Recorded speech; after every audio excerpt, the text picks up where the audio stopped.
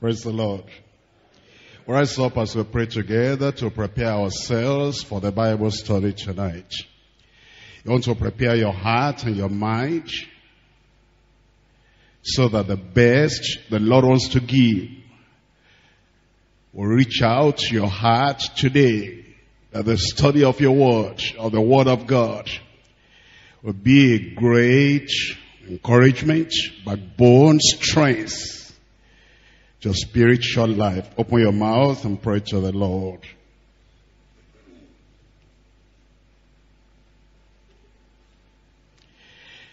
That God will give you the wisdom to think about your eternity. And God will help you to have a serious mind, scriptural desire,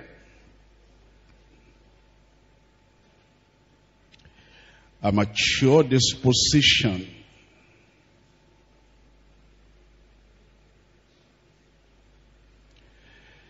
that you yield yourself to the word of the Spirit.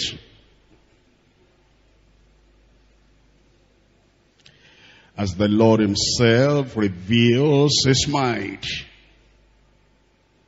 through his word unto you.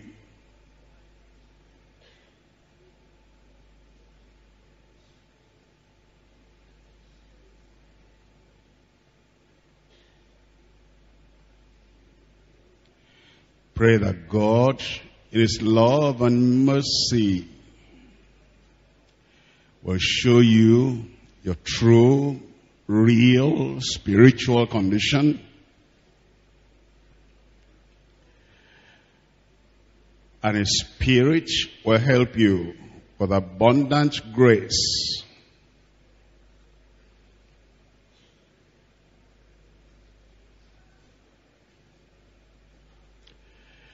to be able to live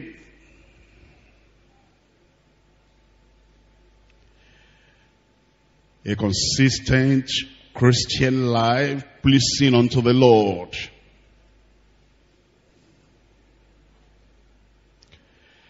That your mind, your eyes will be upon the Lord himself.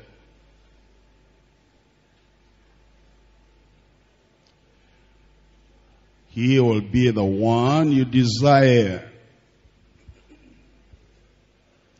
You desire to please.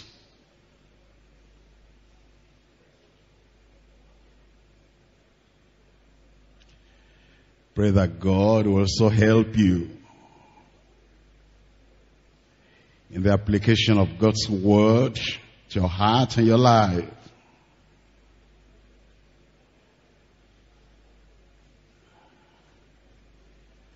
And the word, like water, will cleanse you, wash you clean.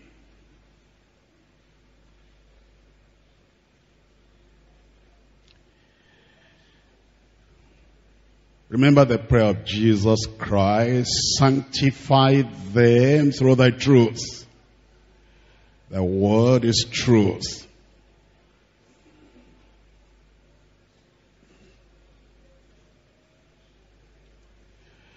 Pray that the word of God will have its divine purpose in your heart and life.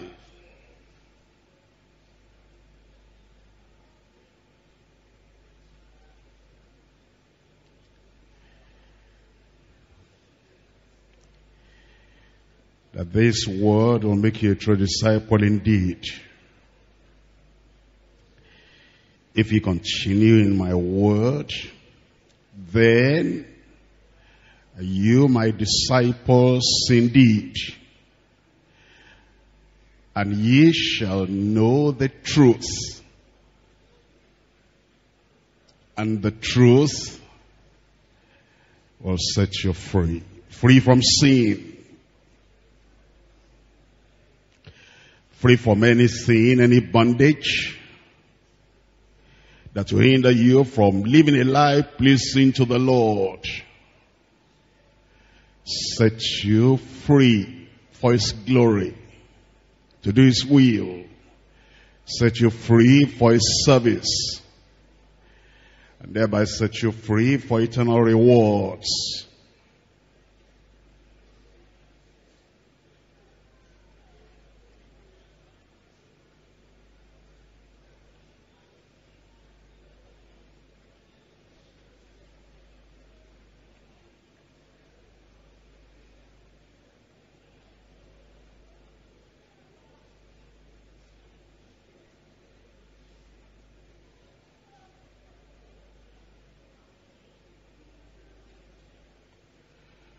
Pray that God will give you a humble spirit,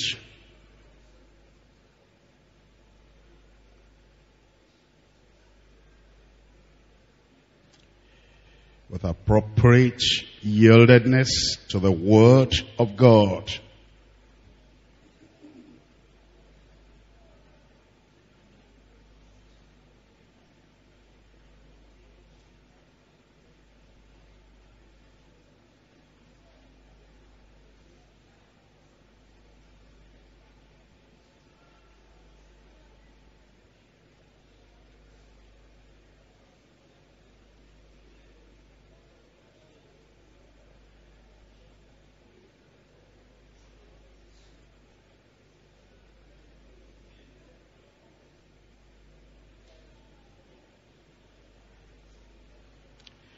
Ask for grace,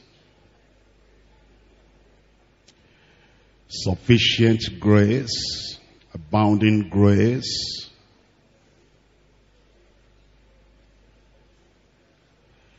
that will make your life righteous, pure, holy, devoted unto the Lord.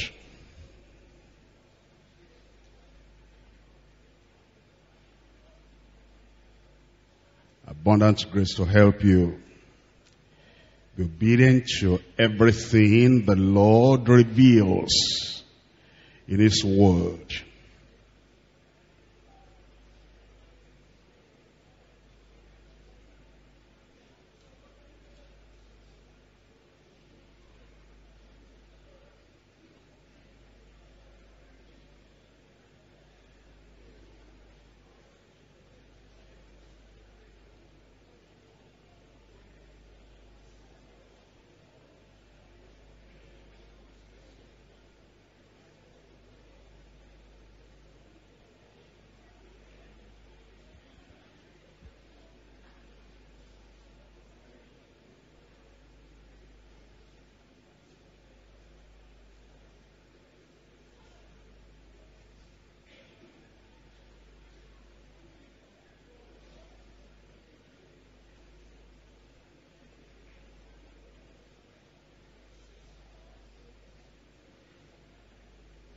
In Jesus' name we pray. Our Father in heaven, we thank you for bringing us together as your children. We thank you for our visitors also who are visiting us for the first time.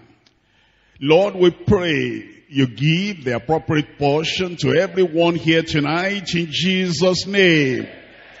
Our friends, our brothers, our sisters, our leaders, our workers, and all the people that are meeting together to share with us in this same Bible study all over this city and all over this state and all over the nation and also the continent of Africa and beyond, Europe, America, everywhere. Lord, we pray that your Spirit will teach every one of us and reveal the truth to every one of us to stand on our feet spiritually and to be able to live confidently, courageously in the Word of God in Jesus' name. We pray, Lord, that the terrible sin that Belshazzar committed and those kings of old committed, you have to rebuke them when it was too late for them to repent. Lord, we pray ours will not be like that in Jesus' name. We pray, Lord, you give us spiritual backbone to be able to courageously declare the Word of God anytime, every time, to everyone. We have to do it in Jesus' name. The spirit of fear, timidity, cowardice, Lord, we pray, get out of every heart in Jesus' name. The boldness to be a Daniel in our generation. and to be able to speak forth the word of God for every brother, every sister, every child. Oh Lord, give unto us in Jesus' name, that through us many will turn to the Lord and repent. And that they, the converts, and we, the believers, the teachers and soul winners, will be able to stand together on the truth of the word of God in Jesus' name. Lead us into the depths of the knowledge of the truth that will strengthen our hearts and lives even tonight. We thank you because we know you have answered. In Jesus' name we pray. We come back to Daniel chapter 5, and now we're looking at verse 18 all through to verse 24. Already, if you were here the last 2 Mondays, we've studied how Daniel was called eventually, so that he'll be able to read and interpret the writing on the wall, the mystery which no wise man in Babylon could read, which nobody understood. The king had offered great rewards to anyone who would read the divine sentence, but no one had the needed spiritual inspiration from above to make known the mind of God. At last, Daniel was brought in, and the king made the same promise of promotion unto Daniel. Daniel was not interested in such a promise. Daniel was not interested in money, gifts, rewards, prosperity, promotion, whatever, because he was not a prophet for money. Like many other people, he was not seeking earthly gain. In fact, we're told something terrible about the prophets and the priests and the preachers at the time of Micah.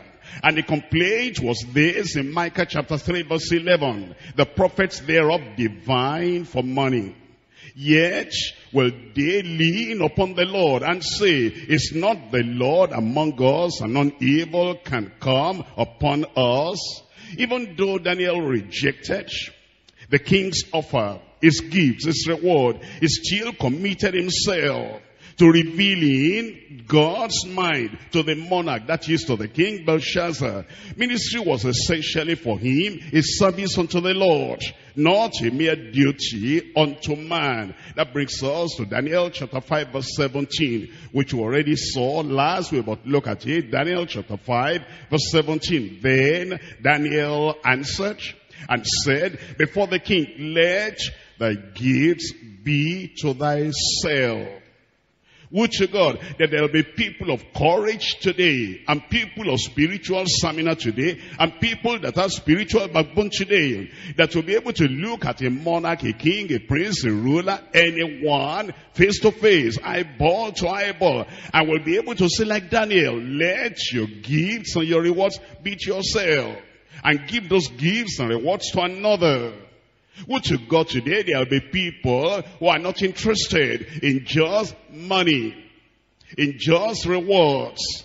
Would to God today there are people who are not interested in just earthly gain for their service to the Lord, but they know that they are called of God and commissioned of God. And because they are called and commissioned of God, they want to do what needs to be done without the attachment of gain, reward, remuneration, appreciation of man. Daniel answered and said to the king, let thy gifts be to thyself. We're living in an age when people want to do whatever they do. They want to do for money. They want to do for rewards. They want to do for earthly gain. And we need people like Daniel today who will rise up once again and know that they are called for ministry. And it is not because of earthly reward. It's not because of earthly gain. They just know that this is what to do. And they want to do it for the glory of God. And then he said, yet I will read the writing unto the king and make known to him the interpretation. He said, yet I will. Those 3 words, I want you to keep them in your heart, in your mind. Yet I will. No gain, yet I will. No salary, yet I will. No human appreciation, yet I will. And there's nothing that is coming as material gain on this, yet I will. In fact, those three words are so important. You need to chase them in the Bible. That is, you want to follow after the people that said, yet will I, or yet I will. For you to understand, Daniel was not the only one. The only one that knew that to serve the Lord is the greatest privilege here on earth. And it doesn't matter whether any material gain is attached to it, whether prosperity is attached to it, whether promotion is attached to it. There are people that know that whatever is happening, they will say, yet I will. I'm looking at Habakkuk chapter 3, verses 17 and 18. Habakkuk chapter 3, 17 and 18. Although the fig tree shall not blossom. In our language today, it's just saying, although the economy is down, and the crops are not coming from the farm, and the jobs are not there, and unemployment is rising high, and then people are suffering materially. Although the fig tree shall not blossom, neither shall the fruit be in the field, in the vines. The labor of the olive shall fail, and the field shall yield no meat. The flock shall be cut off from the fold, and there shall be no herd in the stalls. Listen to verse 18. Yet I will rejoice in the Lord. Yet I will. With the spirit of Daniel, or the backbone and the assurance and commitment, commission, consecration of Daniel, although the things are expected to happen, it's not happening. Although I do not have the gain I wanted to see, although the economy is down, although unemployment is rising high, although I don't even have a job now, although the things that people call prosperity is not in my hand and it's not in my home, yet I will. To have the spirit of Daniel, and the attitude of Daniel, and the disposition of Daniel, the commitment, consecration, commission of Daniel. Yet I will rejoice in the Lord. I will joy in the God of my salvation. I'm sure you remember this man that is called Job. You know what happened to him, how he lost all his cattle, how he lost the children, how those calamities came in quick succession against his life. And that's the time many people will give up and they say, I don't know whether I still want to follow the Lord or not. I don't know whether I still want to hold on to my integrity or not. I don't know whether I want to still hold on to the doctrines of the Bible that I believe or not. In fact, the wife said, are you still holding on to your integrity? Curse God and die.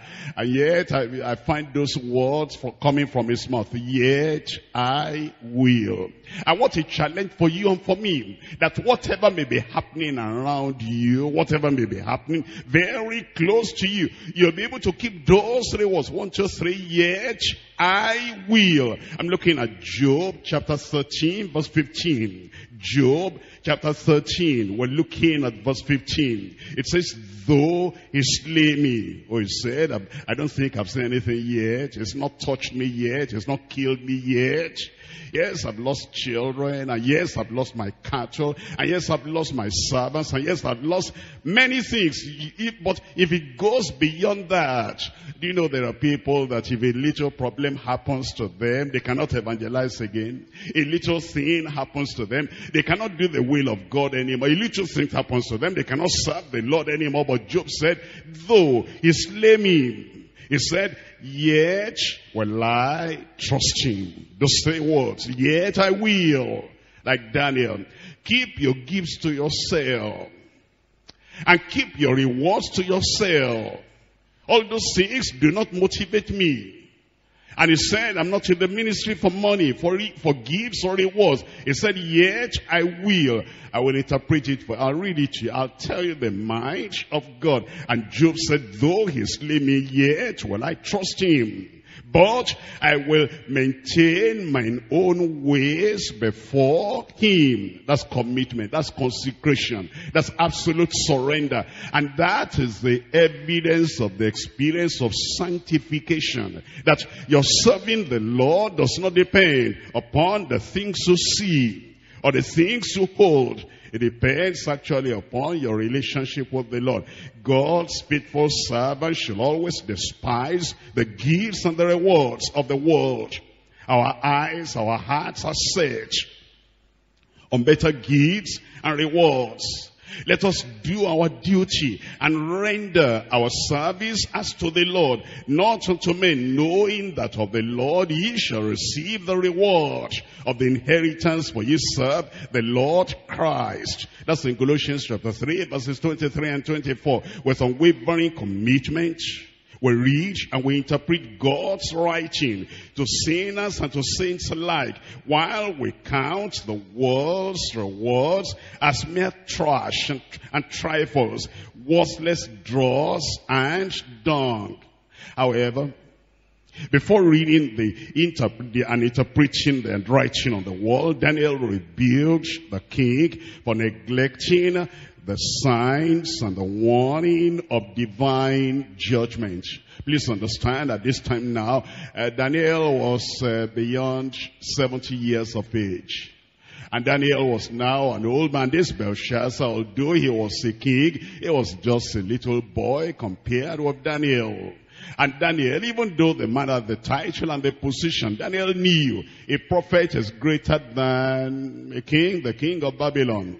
And the messenger of the Lord that has the word of the Lord is higher than anybody having any position in the world. And he was speaking for God. And the man, Belshazzar, was only representing Babylon, the kingdom of Babylon. And therefore the man, Daniel, with the understanding of who he was, a prophet of the Lord, he stood before him, and number one, before reading the writing, he said, I'll come back to the writing. I need to speak to you. You are careless and you are negligent. You've seen what happened to your father Nebuchadnezzar, and see the way you have lived your life. He rebuked that man because Daniel saw that he should have seen the dealings of God with his father Nebuchadnezzar. Those dealings were intended as instruction and warning for all in Babylon and all on the earth. Belshazzar's failure to take the instruction or heed the warning brought the indignation and wrath of God upon him. God's judgments on sinners in the past, they serve as instruction and warning for each of us today. That's why we're told, we're going back to Micah again, Micah chapter 6 and verse 9. It says, the Lord's voice cries unto the city, and the man of wisdom shall see his name. Hear the rod, and who has appointed it? That's the reason he first of all started with this rebuke of instruction. And let's see those words in Proverbs. Proverbs chapter 6, rebukes of instruction unto the profligate king. We're looking at Proverbs chapter 6, verse 23. For the commandment is a lamp, and the law is light, and the reproofs of instruction are the ways of life. Rebukes, they have their place. Reproofs have their place. And corrections have their place. That's why Daniel, first of all, rebuked the king before interpretation. Now we come to read the text for today. We're looking at Daniel chapter 5, verse 18. O thou king, the most high God gave Nebuchadnezzar thy father a kingdom, and majesty and glory and honor. And for the majesty that he gave him, all people, nations, and languages trembled and feared before him. Whom he would he slew, and whom he would he kept alive. And whom he would he set up, and whom he would he put down. But when his heart was lifted up, and his mind hardened in pride, he was deposed from the kingly throne, from his kingly throne, and they took his glory from him. Verse 21, and was driven from the sons of men, and his heart was made like the beast, and his dwelling was with the wild asses.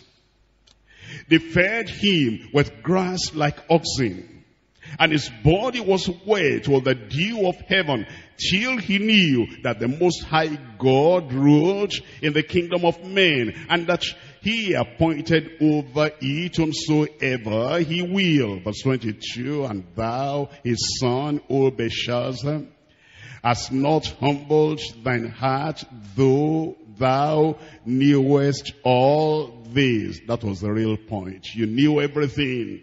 And you knew what happened to Nebuchadnezzar, that great king, your royal father. And yet with all that knowledge, you've still done what you have done. But hast lifted up thyself against the Lord of heaven. And they have brought the vessels of his house before thee. And thou and thy lords and thy wives and thy concubines have drunk wine in them. And thou hast praised the gods of silver and gold, of brass, iron, wood, and stone, which see not, nor hear, nor know. And the God in whose hand thy breath is, and whose are all thy ways, thou hast not glorified. Then was this part, the part of the hand sent from him, and the writing was written. We're going to look at the study tonight under 3 components, 3 parts, 3 sections. Number 1, recounting and reviewing lessons from past judgments. Past judgments, what had happened before. Daniel reminded Belshazzar. And then he recounted, he reviewed those things so that he'll come back to his senses for the short time that he still had to live on earth. Number 2, rebuke for refusal to learn. Refusal to learn. Rebuke for refusal to learn from perceived judgments. When you have seen, when you have heard, when you have perceived, when you have known other people that were judged, that were punished for the iniquity, for the rebellion, and for the evil that he committed against the Lord, and you still go and do exactly the same thing, that's refusing to learn. And there is punishment for refusing to learn from perceived judgments. Number 3, recompense for reprobates living under perpetual judgment. Recompense for reprobates living under perpetual judgments. Number 1, recounting and reviewing the lessons from the past judgment. Daniel reminded Belshazzar of the dignity and the dethronement of Nebuchadnezzar. He reminded him of his royal father. He recalled his father's haughtiness and humiliation. He reminded this man, Belshazzar the monarch, reminded him of Nebuchadnezzar's soaring pride and of his supreme punishment. And Nebuchadnezzar eventually learned an unforgettable lesson, but his son Belshazzar had forgotten. And he went on in inexcusable pride and profanity. Before the divine wrath fell on Nebuchadnezzar, he behaved insultingly and insolently towards God. As he grew in power and honor, he increased in pride and haughtiness. And then Daniel said, you've seen it already in that verse 20, but when his heart was lifted up, verse 20, and then his mind was hardened in pride, then Daniel said, you know what happened after that? He was deposed from his kingly throne. And they took his glory from him. At the height of his power and his glory, he feared not God, neither did he regard any man. That's why that judgment came in the form of a strange punishment. Number 1, he was deprived of his reason. Why? Because he wasn't thinking of the Almighty God. He was not reasonable enough to worship the Almighty God who had given him that reason. Therefore, he lost his mind and he lost his majesty. Number 2, he despised God and his glory departed from him. The Lord had given him the glory. Everything you have, what do you have? The Lord has not given you. And when you despise God, you belittle God, you look down on God, in pride you exalt yourself against the Almighty God, then he removes from you what he had given unto you. Number 3, he is for his degrading life, descending below the normal man in abominable tyranny and oppression. He was driven from the sons of men. For his heartlessness, number 4, making no proper use of the heart of man. You don't need the heart of a man. Because of that, his heart was made like the heart of the beasts. And then number 5, he was wild in character. His dwelling there was with the wild asses, or the wild creatures of the earth. Nebuchadnezzar was under divine wrath and judgment and indignation until he knew that the Most High God ruled in the kingdom of men. That was the purpose of the punishment, the purpose of the chastisement, until he will know that the Most High ruled in the kingdom of men. Look at verse 21. And was driven from the sons of men, and his heart was made like the beasts, and his dwelling was with the wild asses. They fed him with grass like oxen, and his body was wet with the dew of heaven. Here is the real thing you need to underline in your Bible. Until he knew that the Most High God ruled in the kingdom of men, and that he appointed over each whomsoever he will. And that's the lesson he needed to learn. But not only Nebuchadnezzar, everybody was to learn that. The intent or the purpose for the punishment that came upon Nebuchadnezzar was not just Nebuchadnezzar alone to learn, or Belshazzar alone to learn, for everyone to learn, for you and I to learn. That when you exalt yourself and you disregard and disobey the word and revealed will of God, that God is still on the throne, and it will prove to every creature and every man that he is God. He wants everyone to learn the lesson which Belshazzar failed to learn. Look at Daniel chapter 4 verse 17. Daniel chapter 4 verse 17. This matter is by the decree of the watchers, that is, the angels who are watching over the affairs of men. And it demands by the word of the holy ones, till the angels, to the intent, to the purpose, that the living may know that the Most High ruleth in the kingdom of men, and giveth it to whomsoever he will, and setteth up over it the basest of men. And then now Belshazzar was rebuked because he did not learn the lesson he ought to learn. I pray you will learn the lesson. We will learn the lesson together. And then we'll live in such a way that God will be glorified and God will be exalted. And we'll not have to learn the lesson the hard way like Belshazzar had to learn it. And let's look at the past judgments of God, and let's understand God has not changed. God remains the same. Deuteronomy chapter 29 verse 26. Deuteronomy chapter 29. We're reading from verse 26.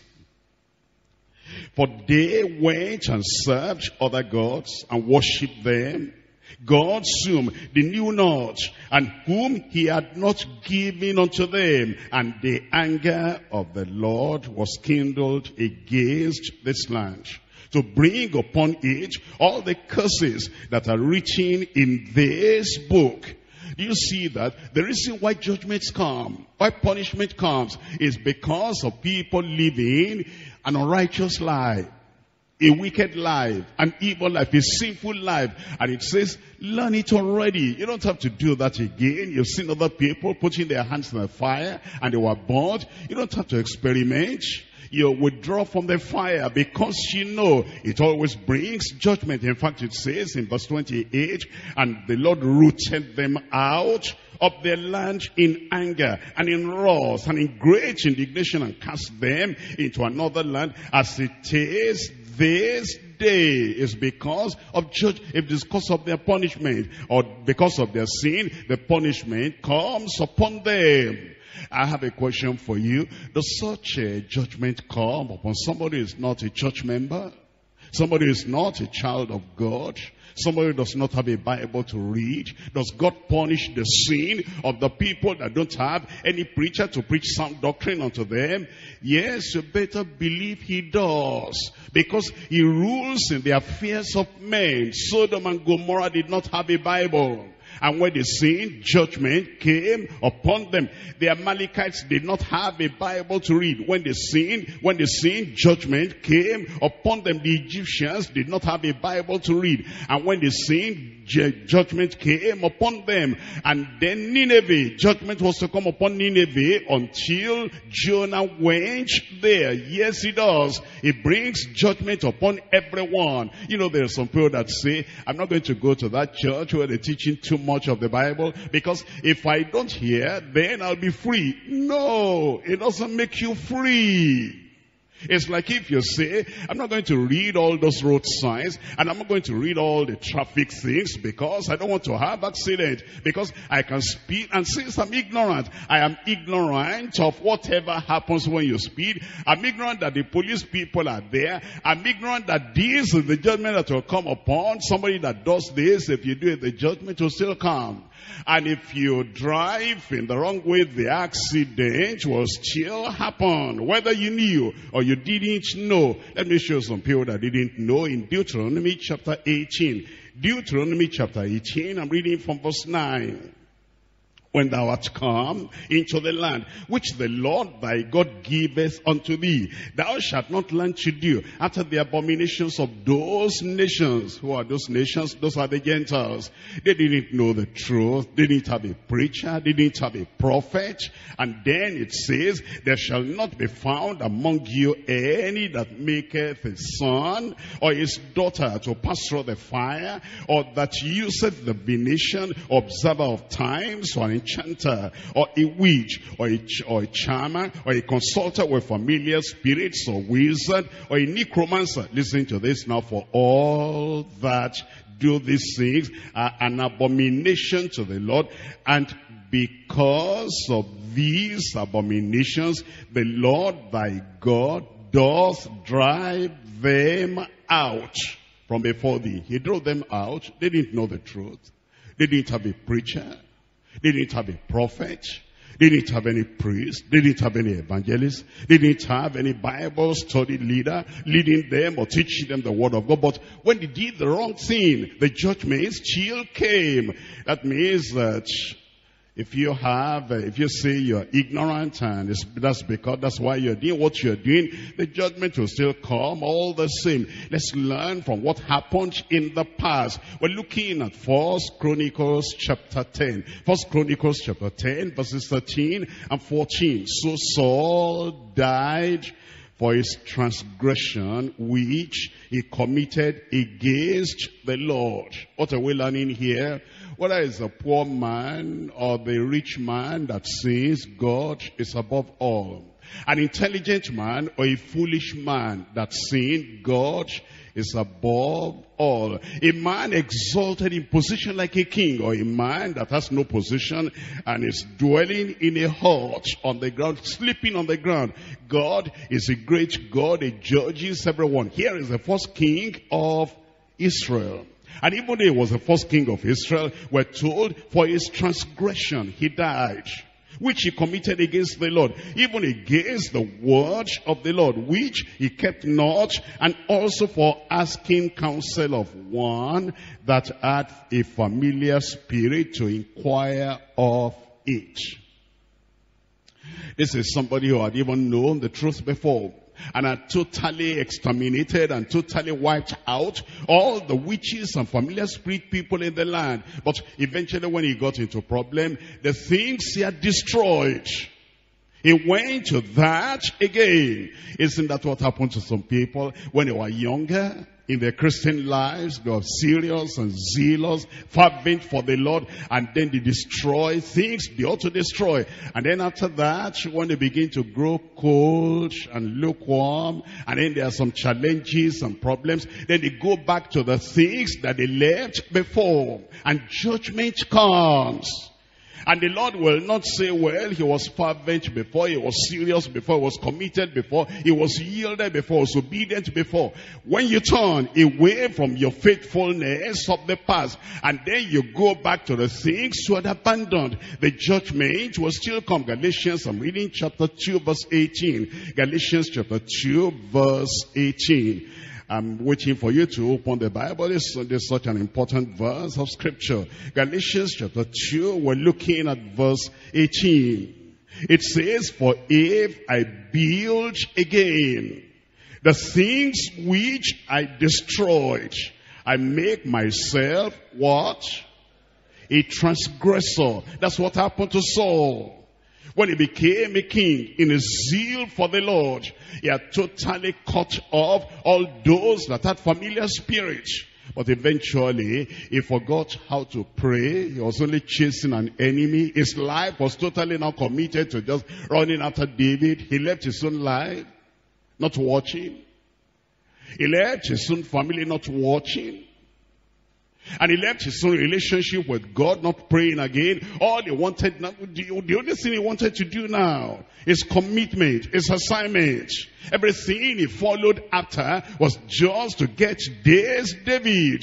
And when you deviate like that, you're not taking care of your life anymore. You're not concerned about your quiet time anymore, about prayer anymore, about following the Lord anymore, about living for the Lord, about having grace, the grace of God in your life anymore. The only thing you are committed to now is that you are chasing one David and one David and one David, chasing him and chasing. Even the assignment the Lord has given you to do, you abandon that. All you're looking for now is chasing after David. Eventually, the things you left before, the hatred that you repented of before, the restraint you made before, you go back again to pick up your vomit. I pray it will not happen to you.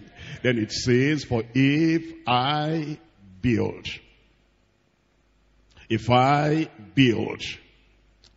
the things again which I once destroyed, I make myself a transgressor. And that's why the judgment came upon that man. We're looking at 1 Peter chapter 4. 1 Peter chapter 4. I've shown you already in the word of God that if you are ignorant of the truth and you commit sin, judgment will still come. And if you know the truth, you knew the truth before, and you commit sin, judgment will still come. We need to learn from that, because that was a failure of Belshazzar. He did not learn from what he had observed that his father had done. In 1 Peter chapter 4 verse 17, for the time is come that judgment must begin at the house of God. And if it first begin at us, what shall the end of them be that obey not the gospel of God? It's saying the judgment will start from the house of God and will be kind of judged and examined by everything that we have known. And it says, if the judgment begins with us, how much more the people that do not obey the truth? And if the righteous scarcely be saved, where shall the ungodly and the sinner appear? Luke, we're looking at Luke, is telling us we need to learn from what God had done in the past. If you know the truth, follow that truth, believe that truth, accept that truth, lay by that truth, watch your life by that truth, and make sure that you're standing in line with that truth that you know. Otherwise, judgment will come. If you don't know, find out. If you don't know, study and come to the Bible study, because your ignorance of the word of God is not going to excuse you from the judgment when the time of judgment comes. I'm looking at Luke chapter 12 verse 40, I'm reading from verse 46. Luke chapter 12, I'm reading from verse 46. The Lord of that servant will come in a day when he looketh not for him, and at an hour when he's not aware. That's what happened to Belshazzar. The Lord came and wrote on that wall at a time he wasn't expecting. I will cut him in asunder and will appoint him his portion with the unbelievers. I pray that will not be your lot. Look at verse 47. And that servant which knew his Lord's will and prepared not himself, neither did according to his will, shall be beaten. How? With many stripes. Looks like that's talking about me, that's talking about you. We know so much Bible, and we know so much of the will of God. We know so much of the demand, requirement of God on our lives. I cannot pretend I don't know. Of course I know. You cannot pretend you don't know. Of course you know. And it says, the man, the woman, the servant that knows his master's will. We know the doctrine. We know what he requires. We know what salvation is all about. And we know what the new birth is all about. And we know the consequence of that new birth. Whosoever is born of God does not commit sin. We know about sanctification. Without holiness, no man shall see the Lord. And we know about the power of the Holy Ghost helping us, energizing us, equipping us to be able to stand and to give us the courage of a Peter before the Sanhedrin. And we know of the one man and the one wife. And we know of the things we need to do. Go ye into all the world and preach the gospel to every creature. You cannot say you don't know. I cannot say I don't know. And it says in verse 47, the servant which knew his Lord's will and prepared not himself, neither did according to his will, it says, shall be beaten with many stripes. Well then, how about if they don't know? How about if they have not learned? How about if they don't know the chapter and the verse in the Bible? And then they commit what is worthy of punishment. What will happen to them? Verse 48, but he that knew not. He that knew not. And that's not an excuse. He that knew not and did commit things worthy of stripes shall be beaten with few stripes. For unto whomsoever much is given, unto him shall much be required. And to him to whom men commit much of him, they will ask the more. I pray God will help us to learn what we need to learn. Give me a good amen. We're looking at Daniel chapter 5 verse 22. Rebuke for refusal to learn. Rebuke for refusal to learn from perceived judgments.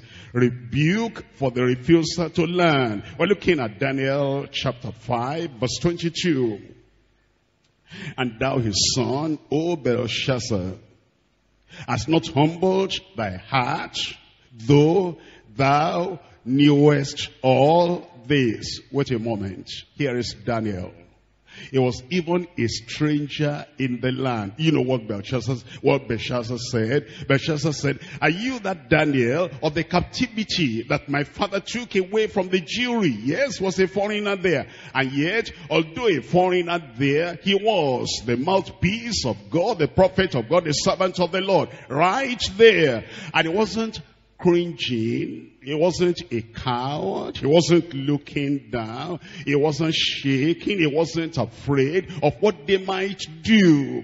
And what a lesson for every servant of God. What a lesson for every preacher of the gospel, that with firmness and with purpose of heart and with commitment to God will be able to declare the word of God without fear and without favor. He gave him the needed rebuke. And that's what the preachers of today, that's what we need. That we're not just kind of shaking and trembling and we're trying to put our hands in our mouth and trying to modify what we say, what the word of God teaches when we come before men and women or before children. Anywhere we find ourselves, that God will give us the courage of Daniel. I said God will give us the courage of Daniel. Wonderful days, the good old days when Deeper Life members will stand up in the bus and they will declare the word of God without looking at the face of anyone. Wonderful days, good old days when Deeper Life members will stand up in any village, in the village square, and then declare the word of the Lord. Wonderful days, the good old days when Deeper Life members, anywhere we find ourselves, will preach the word. We're not ashamed of the word of the Lord, not ashamed of the gospel. And I pray that those good old days will come back here.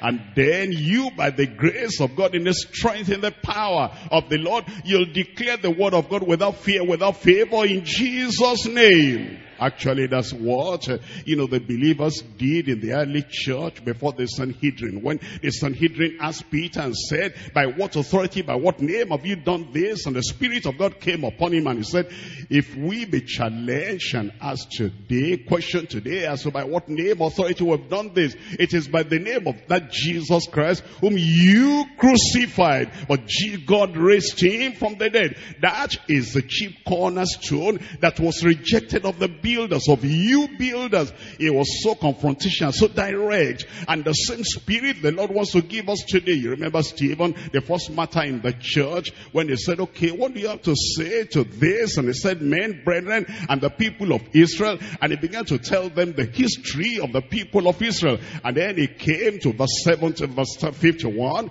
of Acts of the Apostles chapter. He said, now ye stiff-necked and uncircumcised in heart and ears, you do always resist the Holy Ghost as your fathers did.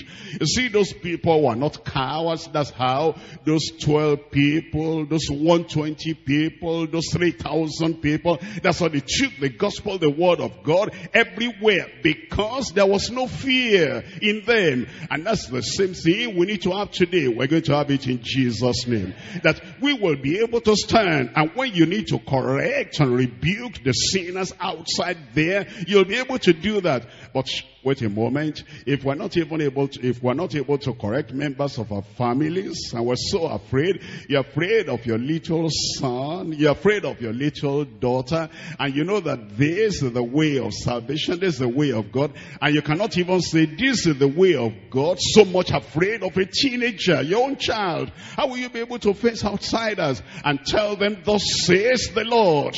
And wait a moment, if you're not able to talk to your wife, your own wife, the husband is the head of the home, and your wife is going the way that is not right, that will not lead her to life eternal, and then you say, well, I cannot talk, I don't want any trouble, because if you talk now, there will be storm in the cup of tea, and because of that you cannot talk. If you cannot talk to the one inside there, how can you talk to the ones outside? If you cannot talk to your husband, and two of you shall be one flesh, and you see that the man is going the wrong way, is going the way of sin, the way of perdition, and you cannot save a soul from perdition, how will you be able to talk to the people outside? And those of us who are pastors, if we're so much afraid of the workers we ourselves appoint, the workers we ourselves raised up, the workers we ourselves will say, do this and do that, and we cannot even help them to get to heaven. And we cannot say, brother, you cannot do that, sister, that is not right. You cannot rebuke the people that ought to be rebuked. How can you then go before Belshazzar and then go and tell Belshazzar, here is the word of the Lord? You didn't humble yourself. If we cannot talk to members of the church, you cannot rebuke them, those of the same household of faith. You cannot talk to the people that believe in the Bible, they believe in Jesus Christ, they believe in the Holy Ghost, they have a desire to get to heaven, and they're looking for somebody to show them the way to heaven. You cannot even talk to them. How will you talk to the foreigner, to the Belshazzar? How will you talk to the one, the Gentile? That's why the Lord is telling us what we need today is that spirit of Daniel. And we'll have it. I said we'll have it. So that we'll not just turn the eyes, turn our face the other way when you see people who are doing something wrong, something they shouldn't do. And then you become ashamed of the gospel. You'll become afraid of the gospel, and you cannot share the word of God. That will not happen to you. We're looking at Mark chapter 8. Mark chapter 8. In Mark chapter 8, I'm reading from verse 34. It says, when he had called the people unto him with his disciples also, he said unto them, whosoever will come after me, let him deny himself and take up his cross and follow me. For whosoever will save his life shall lose it, but whosoever shall lose his life for my sake and the gospel's, the same shall save it. For what shall it profit a man if he shall gain the whole world and lose his own soul? Or what shall a man give in exchange for his soul?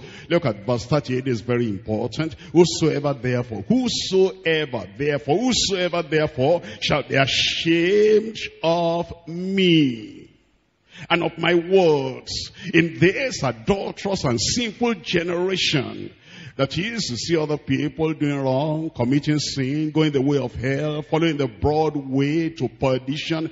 And the Lord has given you the word of salvation, that they should repent and return from their sin. And you cannot talk to them because you are afraid, because you are ashamed. He said, whosoever shall be ashamed of me in this adulterous generation, the Son of Man shall be ashamed of him when he cometh in the glory of his Father with the holy angels. I pray God will not be ashamed of me. I pray Jesus will not be ashamed of you. Well, if he is not going to be ashamed of you, you have to have this at the back of your mind and stand to the truth every time. In Romans chapter 1. Romans chapter 1, I'm reading to you from verse 16. Romans chapter 1 verse 16, for I am not ashamed. Are you ashamed? I said, are you ashamed? If you're not ashamed, are you afraid? No. Tell me right. Are you afraid? No. It says, for I am not ashamed of the gospel of Christ, for it is the power of God unto salvation to every one that believeth, to the Jew first and also to the Greek. And so we find Daniel, and we're back to Daniel now. Daniel chapter 5. Here Daniel was able to standing for the truth. And then he told this monarch, he told this proud, blasphemous, profane, profligate king that he ought to have humbled himself, and thou, his son, O Belshazzar, hast not humbled thine heart, though thou knewest all this, but hast lifted up thyself against the Lord of heaven. And they have brought the vessels of his house before thee, and thou and thy lords, thy wives, thy concubines have drunk in them, and thou hast praised the gods of silver and gold and of brass, iron, wood, and stone, which see not, and nor hear, nor know. And the God in whose hand thy breath is, and whose are all thy ways, hast thou not glorified. He laid it on him, and it was very clear. And we're looking at Exodus chapter 10. Exodus chapter 10. He had not humbled himself. And we find many people like that who have not humbled themselves before the Lord, even after the Lord had dealt with them in different ways. Exodus chapter 10 verse 3. Exodus chapter 10 verse 3. And Moses and Aaron came in unto Pharaoh and said unto him, thus says the Lord God of the Hebrews, how long wilt thou refuse to humble thyself before me? Let my people go, that they may serve me. You are not called to even challenge a Pharaoh. And yet these men of God were courageous enough, were bold enough to challenge a Pharaoh. And how about you then, your neighbors, preaching to them? For how long have you been living in that place now? 2 years, 3 years, 7 years. And you have not been able to open your mouth and talk to them of the way of life. Because you say, those people, they are thugs, they are hooligans. And I know what they can do. I'm afraid for my life. You are ashamed of the Lord then. And Jesus said, whosoever shall be ashamed of me here in this adulterous generation, I will be ashamed of when I come in the kingdom of my Father. Whether they will hear or whether they will forbear, we are told to courageously declare the word of God unto the people. In 2 Chronicles chapter 33. 2 Chronicles chapter 33. I'm reading to you there from verse 11. 33:11. In 2 Chronicles chapter 33, verse 11, wherefore the Lord brought unto them the captains of the host of the king of Assyria, which took Manasseh among the sons, and bound him with fetters, and carried him to Babylon. And when he was in affliction, he besought the Lord his God, and humbled himself greatly before the God of his father. And he prayed unto him, and he was entreated of him, and heard his supplication, and brought him again to Jerusalem into his kingdom. Then Manasseh knew that the Lord, He was God. If you tell them, they remember that word when eventually they get into trouble. And if you tell them, if they don't humble themselves, then their blood is not upon you anymore. You have delivered your own soul. We're looking at Ezekiel chapter 2. Ezekiel chapter 2, I'm reading to you there from verse 3. Ezekiel chapter 2 verse 3. And he said unto me, Son of man, I send thee to the children of Israel, to a rebellious nation that has rebelled against me. They and their fathers have transgressed against me, even to this very day, for they are impudent children and stiff-hearted. I do send thee unto them, and thou shalt say unto them, Thus says the Lord God. You see that? Even though the Lord knew that those people were difficult people, rebellious people, stiff-hearted people, and they stiffened their necks, all the same, the message was still to be preached unto them. And the Lord said, Ezekiel, go and tell them, thus says the Lord. In verse 5, and they, whether they will hear or whether they will forbear, for they are a rebellious house, yet shall know that there has been a prophet among them. You know the excuse that people give in their fear? The excuse they give is, I know the people will not listen. I know they are not going to respond. I know they are not going to yield their lives to Christ. What's the point going to them and talking to them when I know they are not going to yield?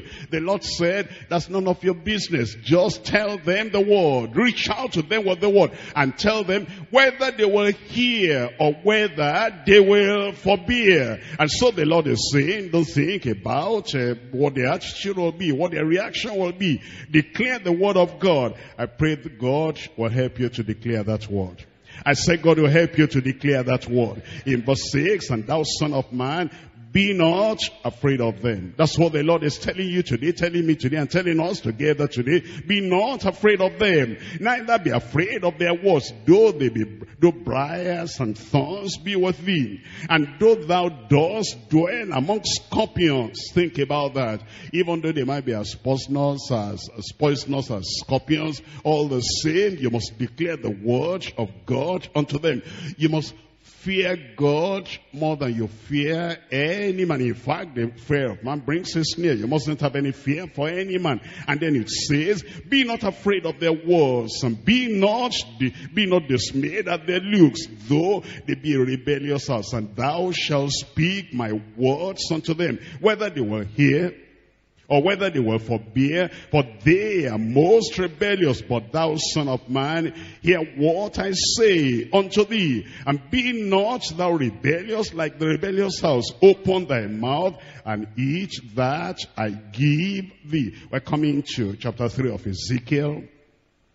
Ezekiel chapter 3, I'm reading from verse 7. But the house of Israel will not hearken unto thee, for they will not hearken unto me. For all the house of Israel are impudent and hard-hearted.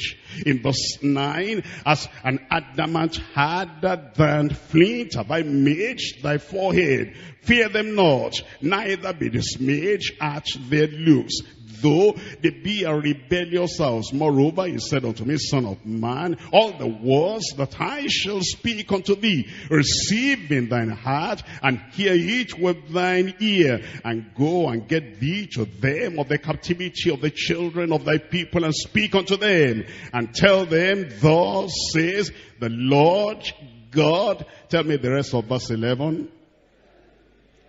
Whether they will hear or whether they will forbear. And the Lord has given us the same commission today. And he has said, go and tell them, go and tell them, go and tell them of the word of life. Rebuke them, correct them, tell them to repent, caution them, warn them, and bring them to the feet of the Lord Jesus Christ, that they may repent, whether they will hear or whether they will forbear. Look at verse 17. Son of man, I have made thee a watchman unto the house of Israel. Therefore, hear the word at my mouth, and give them warning from me. When I say to the wicked, thou shalt surely die, and thou givest him not warning, nor speakest to warn the wicked from his wicked way, to save his life. The same wicked man shall die in his iniquity, but his blood will I require at your hand. I pray will not be guilty of the blood of the wicked. But yet if thou want the wicked, and he turn not from his wickedness, nor from his wicked way, he shall die in his iniquity, but thou hast delivered thy soul. Again in verse 20, when a righteous man does turn from his righteousness and commit iniquity, and I lay a stumbling block before him, he shall die, because thou hast not given him warning. He shall die in his sin, and his righteousness which he has done shall not be remembered, but his blood will I require thine hand. Nevertheless, in verse 21, if thou warn the righteous man, that the righteous man sin not, and he does not sin, you will not sin. He shall surely live, because he is warned. Also thou hast delivered thy soul. And that's what the Lord is telling us. He's telling us to go and tell them to go and warn them, whether they will hear, whether they will forbear. If they refuse to learn from perceived judgments, then the judgment of God will be heavy upon them. Isaiah chapter 26 verses 9 and 10. Isaiah chapter 26 verses 9 and 10. We're supposed to learn. Learn from the judgments that we've seen on Nebuchadnezzar, we've seen on Pharaoh, we've seen on the Amalekites, we've seen on the Philistines, we've seen on Sodom and Gomorrah. All the judgments we've seen upon Capernaum, upon all Chorazin, and all those places where Jesus Christ declared his word unto them. And then he brought the judgment upon them because they were not listening, because they were not repenting after he had done so great miracles before them. And so the Lord is telling us, number one, you must be warned yourself, so that you're not going the way of sin. After you've seen all these dealings of God with the people of the past, and then you'll go out and warn the people that they will not continue in sin. Isaiah chapter 26 verse 9. With my soul have I desired thee in the night, yea, with my spirit within me will I seek thee early. For when thy judgments are in the earth, you see that when thy judgments are in the earth, at the time, in the period, when thy judgments are in the earth, the inhabitants of the world will learn righteousness. And that's what those judgments are supposed to do. They're supposed to make us learn the righteousness of God, because we know that God is not an indulgent God. He still judges sin. And because he judges sin, that's the reason why we ought to fear God and go in the way of righteousness. Not only that, that's the reason we need to warn the people that are still living in sin. In 2 Corinthians chapter 5, I'm reading verse 11. 2 Corinthians chapter 5, verse 11. Now that we know that judgment will come, what are we going to do about that?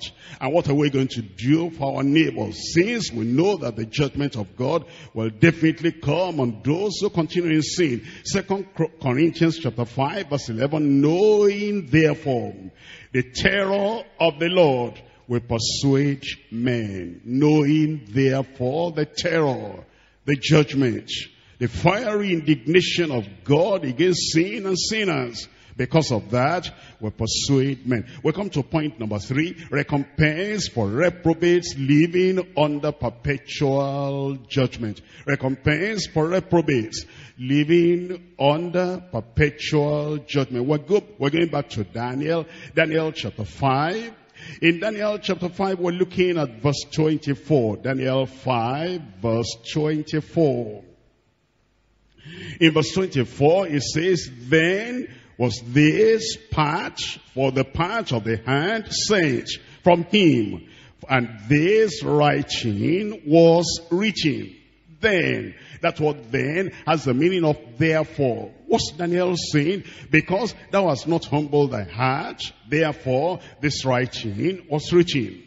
What's the implication of what he said? Because thou knewest all this. You knew what came upon your royal father, upon Nebuchadnezzar, and yet you have not taken warning. Yet you have sinned against clear knowledge of his will.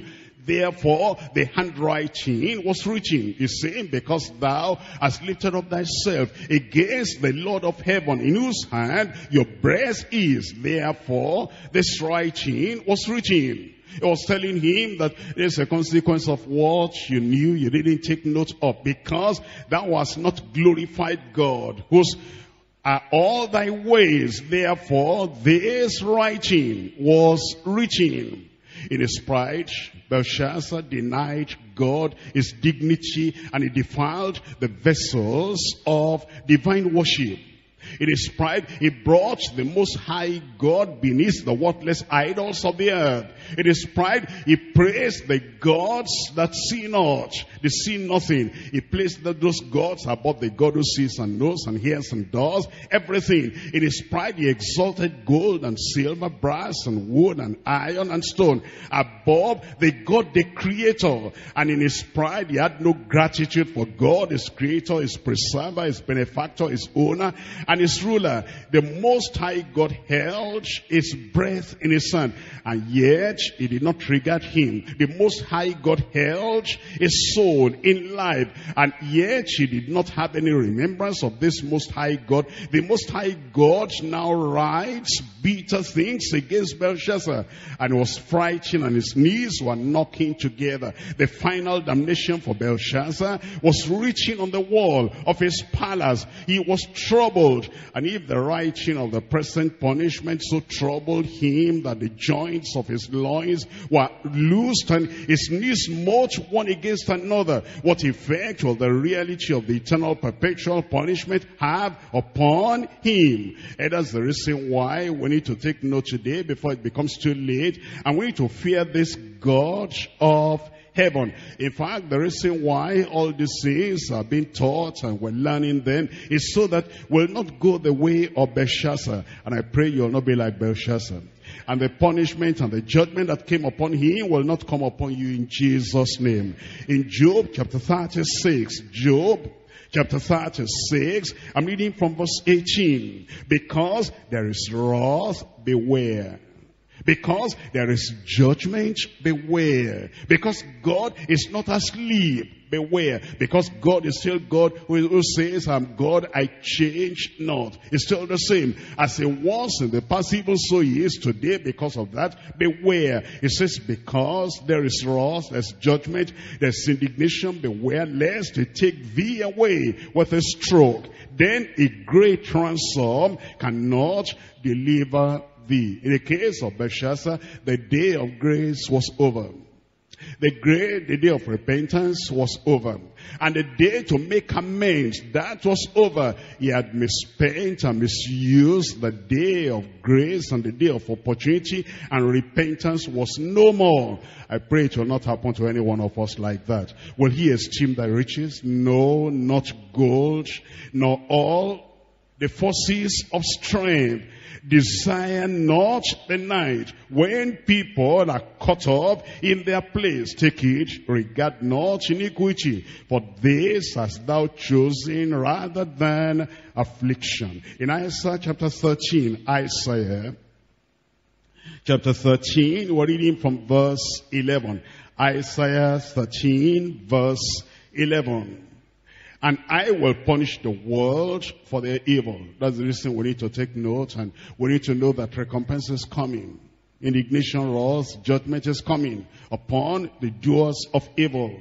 And because of that, we need to watch. I will punish the world for their evil, and the wicked for their iniquity. And I will cause the arrogancy of the proud to cease, and will lay low the haughtiness of the terrible. I will make a man more precious than fine gold, even a man than the golden wedge of Ophir. Therefore I will shake the heavens, and the earth shall remove out of her place, and in the wrath of the Lord of hosts, and in the day of his fierce anger. It's just reminding us that judgment is coming, and those who have rejected, refused the gospel, they'll face the judgment of God. Because of that, we need to be afraid of the judgment that is coming and flee from the wrath to come. In Romans chapter 1, I'm reading from verse 18. Romans chapter 1, verse 18. For the wrath of God is revealed from heaven. the wrath of God is revealed from heaven. There are some people, whenever they read about all these judgments in the Old Testament, or they say, that was Old Testament. The God of the Old Testament was a God of judgment.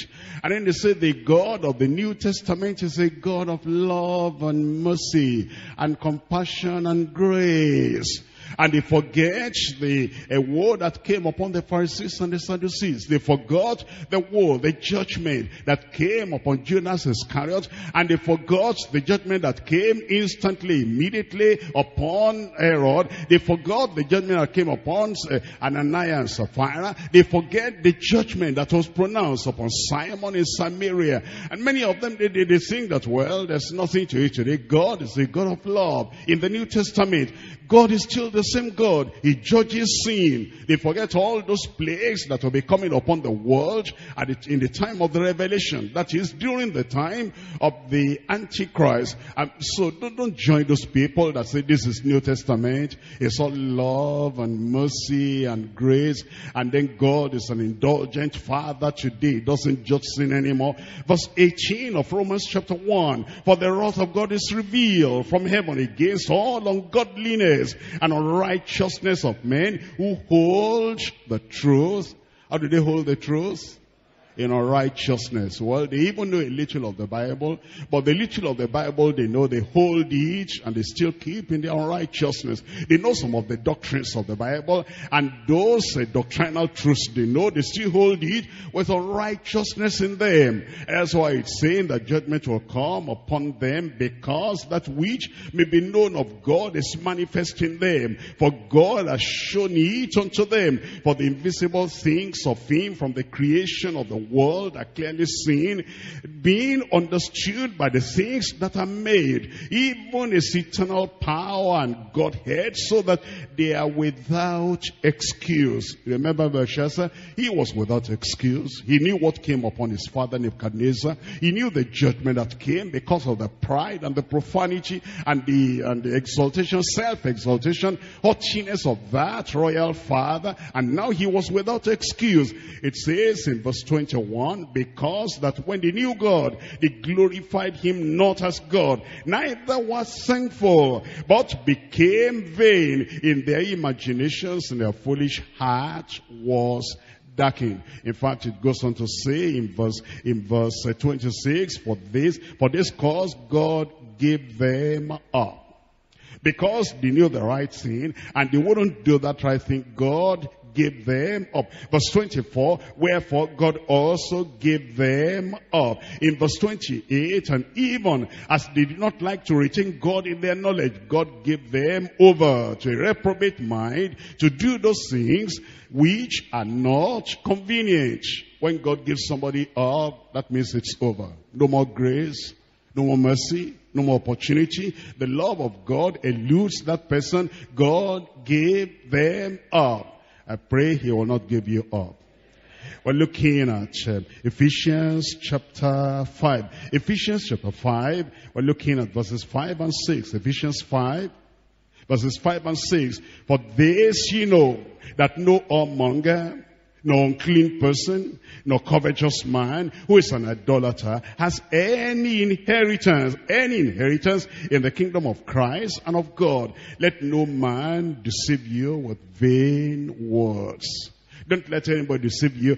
This is New Testament age, New Testament period, dispensation. No more judgment. God overlooks everything today. Grace covers it all. Let no man deceive you with vain words, for because of these things cometh the wrath of God upon the children of what? Of disobedience. 2 Peter chapter 3 verse 7. 2 Peter chapter 3. We're reading from verse 7. But the heavens and the earth, which are when? Now, at this time, New Testament time. The heavens and the earth, which are now, by the same word, are kept in store, reserved unto fire against the day of judgment and perdition of ungodly men. Why are people so blind to the truth? And they're saying, New Testament, New Testament, New Testament. Love, mercy, God is not an indulgent God, indulgent Father. He overlooks everything that is done. Even if you spit on his face, he doesn't mind anymore. Of course he minds. He still judges sin. And then we're told in verse 10, but the day of the Lord will come as a thief in the night, in the which the heavens shall pass away with a great noise, and the elements shall melt with fervent heat, and the earth also, and the works that are therein shall be burnt up. Seeing then that all these things shall be dissolved, what manner of persons ought ye to be in all holy conversation and godliness? You know, because of those things that are going to happen. And that's what the Lord is telling us. We need to flee from the judgment to come, so that judgment will not catch up on any of us in Jesus' name. What's the conclusion of all these things we're looking at in Ecclesiastes chapter 12? Ecclesiastes chapter 12. We're reading from verse 13. Ecclesiastes chapter 12 verse 13. Let us hear the conclusion of the whole matter. We've been talking about Belshazzar. Let us hear the conclusion of the whole matter. We've seen the judgment that came upon Pharaoh, upon the Amalekites, upon the Philistines, upon those Gentiles that occupied the land of Canaan before the children of Israel came in. Let us hear the conclusion of the whole matter. We've heard about Nebuchadnezzar. We've heard about the Babylonians. We've heard about the people in those old days. Now let us hear the conclusion of the whole matter. We've come to the New Testament, and we've learned that they that know the will of the Father, the will of the Master, and they do not do it, they'll be beaten with stripes. And those who know and they don't do, that they will be beaten with many stripes. And we've mentioned the case of Herod, and the case of Annas and Sapphira, and the case of all those people who have been under the judgment of God. And we have said that God is not an indulgent God today. He judges sin. What's the conclusion of the whole thing? If you live in sin and remain in sin, what's the conclusion? If you continue in rebellion, what's the conclusion? But if you will turn away from your sin and say, Lord, I repent, I do not want to wait until it becomes too late, what will be the conclusion? Look at this. Let us hear now the conclusion of the whole matter. Fear God and keep his commandments, for this is the whole duty of man. Every time you wake up, you say, now I remember the judgment of God in the past upon those people that lived in sin and they died in sin. I don't want that to happen to me. So my whole duty is, number one, fear God. Number two, keep his commandments. For God shall bring, how many works? Tell me out loud. For God shall bring every work into judgment, with every secret thing, whether it be good or whether it be evil. But, you know, the possibility is still there today to have forgiveness for every sin you have ever committed. And you can flee from the judgment of God. You can run away from the judgment of God, so that the judgment of God will not come upon your life. If you're still living in sin, if you have not been born again, if your life is still a sinful life in the secret, you can still come to the Lord today and say, Lord, I repent. Lord, I turn. At this day of opportunity, Lord, I turn. And then you'll flee from the wrath to come in Jesus' name. Matthew chapter 3, I'm reading from verse 7. Matthew chapter 3, verse 7. But when he saw many of the Pharisees and the Sadducees come to his baptism, he said unto them, O generation of vipers, who has warned you to flee from the wrath to come? Who has warned you to flee? The reason we're learning all this is so we can be warned, and so we can flee from the judgment to come. Bring forth therefore fruits meet for repentance. In Hebrews chapter 2, I'm reading verse 3. Hebrews chapter 2, we're looking at verse 3. Now the opportunity is there to repent. The opportunity is there to turn away from sin. The opportunity is there to come to Christ. The opportunity is there to be forgiven. The opportunity is there to have all your sins forgiven and forgotten. The opportunity is there for you to have salvation, and then the power to go and sin no more. The opportunity is there for you to seek the face of the Lord and have that holiness without which no man shall see the Lord. The opportunity is there for you tonight to have your name in the book of life. if you reject, if you neglect, if you overlook, if you gloss over that, and you spurn that and say, I don't want that, how will you escape the judgment of God? In Hebrews chapter 2, I'm reading from verse 3. How shall we escape if we neglect so great salvation? The opportunity to get saved, the opportunity to call on the name of the Lord, and the opportunity to have all your sins forgiven by the precious blood of the Lamb, cleansing you, washing you, purging you, purifying you, and then so blotting away all your sins that will not be remembered again. What a great opportunity for salvation. How shall we escape if we neglect so great salvation, which at the first began to be spoken of by the Lord, and was confirmed unto us by them that heard him? We will not reject the salvation, will not neglect his salvation. For those who have been saved, hold on and be steadfast, and then move on, get sanctified and get filled with the Holy Ghost, and then be used as a great mighty instrument in telling other people the way of salvation. And for those who are yet to be saved, the opportunity is there tonight. Why not? Why not? Why not call upon him now and have that salvation? The door is open. You can enter in. Let's rise up and talk to the Lord in prayer. The opportunity is there. Belshazzar did not have that opportunity. Why would you not have that opportunity? Why not? Why not? Why not come to him now? Come to Christ. Come to the Lord. And he will take all your sins away. Come to the Lord. He will forgive you. He will totally cleanse you and forgive you. And all those sins will be totally forgotten. You can open your mouth and pray. Are you a backslider? Have you turned away from the Lord? Have you gone back to those things you once forsook? If you build again those things you once destroyed, you make yourself a transgressor. You make yourself a backslider. You make yourself a criminal in the sight of the Lord. But you can come back and say, Lord, I am sorry. I give myself all over to you again. Backsliders, you can come back. Why do you wait, brother, sister? Why do you tarry so long?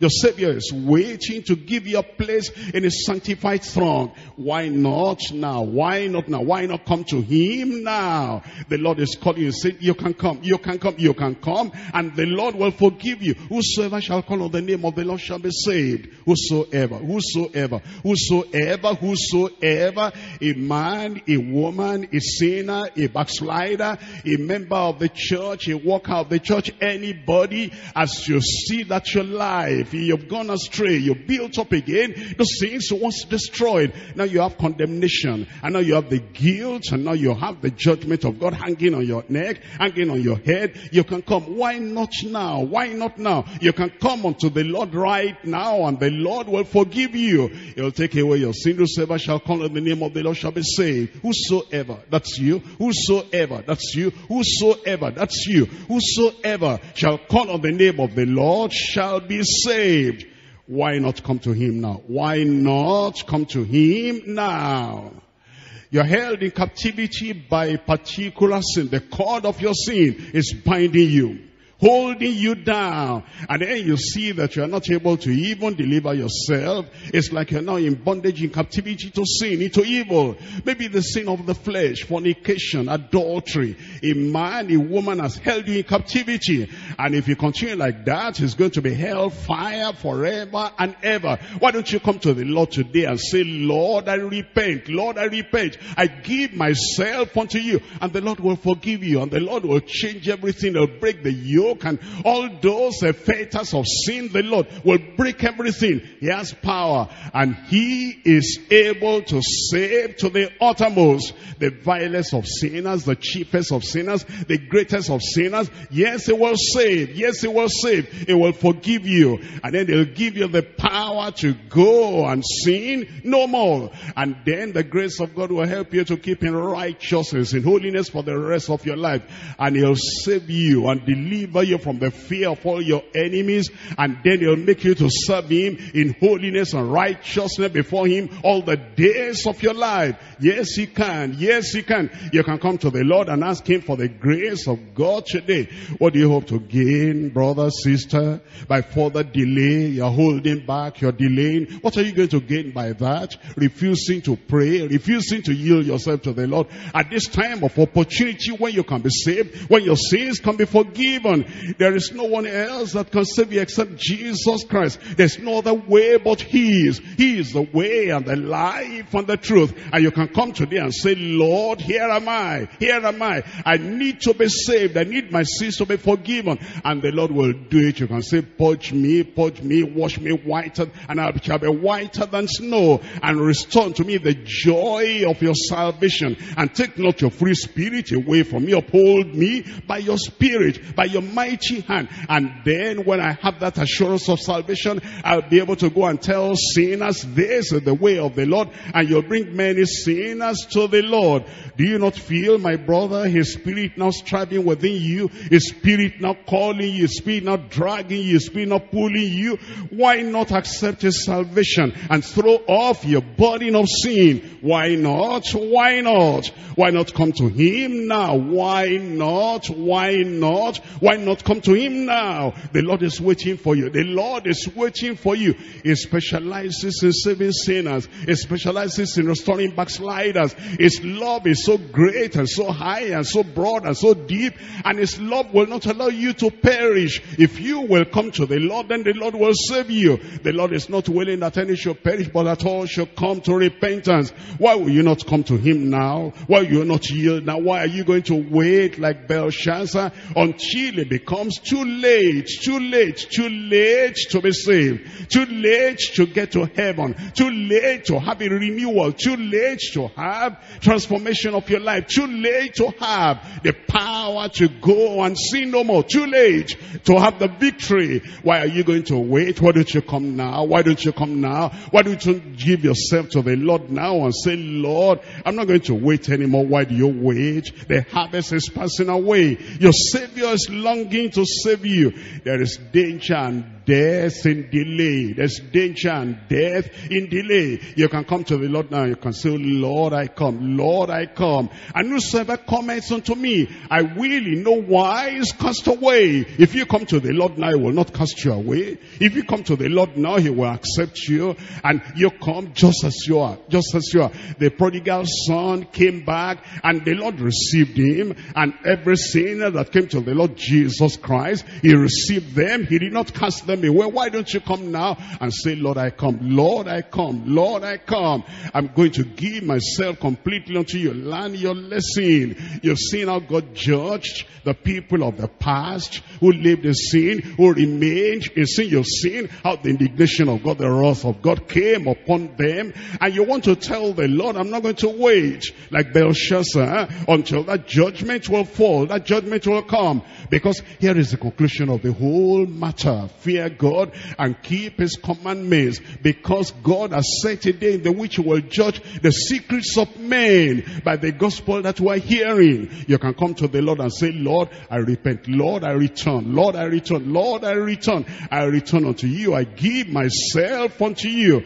And the mercy of the Lord is waiting for you. The mercy of the Lord is waiting for you. Remember when the people of Nineveh, they had the word from Jonah, and then they call upon the name of the Lord, and they abandon their evil ways, the violence in their hands. The Lord had mercy on them, and that mercy of the Lord is available for you, for me, for everyone today. Why don't you come now? Why don't you come now? Why don't you come now? Why don't you come to the Lord now? He will forgive you. He will cleanse you. He will save you. He will give you a very definite experience of salvation. You will never be the same in your life. He'll make you a new creature. If any man be in Christ, he is a new creature. Old things are passed away, and behold, all things have become new. All the old habits of sinning, the old habits of doing evil that were helpless and powerless in captivity to sin and evil, the Lord will break that yoke. He'll give you the power to live in righteousness, in holiness, consistently, all the days of your life. Tell the Lord, oh Lord, I come. Oh Lord, I come. Oh Lord, I come. And the Lord himself will have mercy upon you. He will not forget his promise. He will not forget his word. He has said, whosoever shall come unto me, I will in no wise cast out. It depends on you if you will come at the right time. If you will come at this time now, while the door of mercy is still open, while the grace of God is still flowing, while Jesus Christ, the Savior, the Redeemer, is waiting for you, and while other people are getting saved, and they're having their sins forgiven, while other people are having the witness of the Spirit of God in their heart, and they're saying, oh Lord, I thank you. Oh Lord, I thank you. My sins are forgiven. My life is turned around. I'm changed. Why that grace of God is flowing freely? Why don't you come? Why don't you tell the Lord, oh Lord, I come. And I know you are not going to reject me as I come.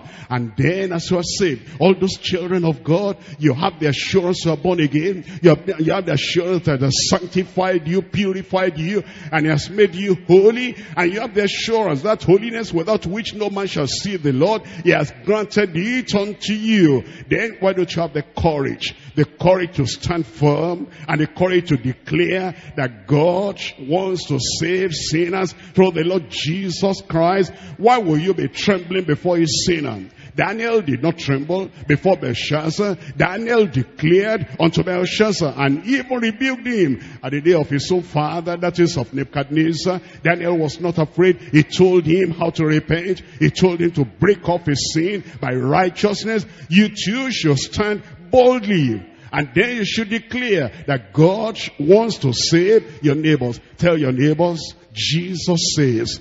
Tell those in the bus, Jesus saves. Tell those in the taxi at the bus stop, Jesus saves. Tell those all around you, Jesus saves. Tell your friends, Jesus saves. And tell your co-tenants, Jesus saves. Don't be ashamed, don't be ashamed. Whosoever shall be ashamed of me and of my word in this adulterous generation, of him shall I be ashamed when I come in the glory of my Father.